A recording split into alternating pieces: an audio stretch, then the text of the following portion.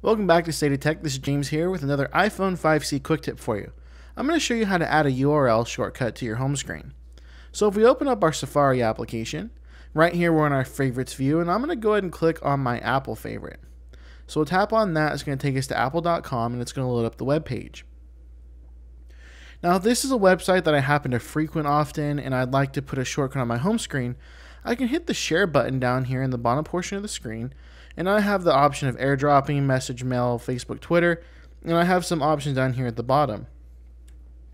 You see the third one over here on the left is add to home screen. So if I tap on that, it's going to go ahead and allow me to add this URL to my home screen. It gives me a nice icon preview if the website has one. I can rename this from Apple. If I'd like to rename it to anything else, I can go ahead and clear that out and do so. And then I have the URL down here at the bottom.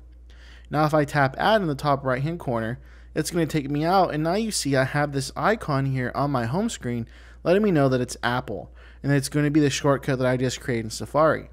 So if I tap on that, it's going to load Safari and take me immediately to that website. I could have even navigated inside of Apple and gone to the iPhone 5C webpage and then added this as the bookmark onto my home screen. It doesn't matter what website or what page you are in, you can add that to your home screen right here, and it's going to act just like an application. So if I'd like to remove this from my home screen, I'll go ahead and tap and hold on it until the icons start to jiggle, and then I'm going to hit the X in the top portion of the icon itself. It's going to ask me if I delete this shortcut. I'll go ahead and delete it, and now you see it's been removed just like I would in an application. And now I can come back in Safari, navigate to another web page, and go ahead and add that to my home screen. So if I even came to Google right here, here's Google Maps.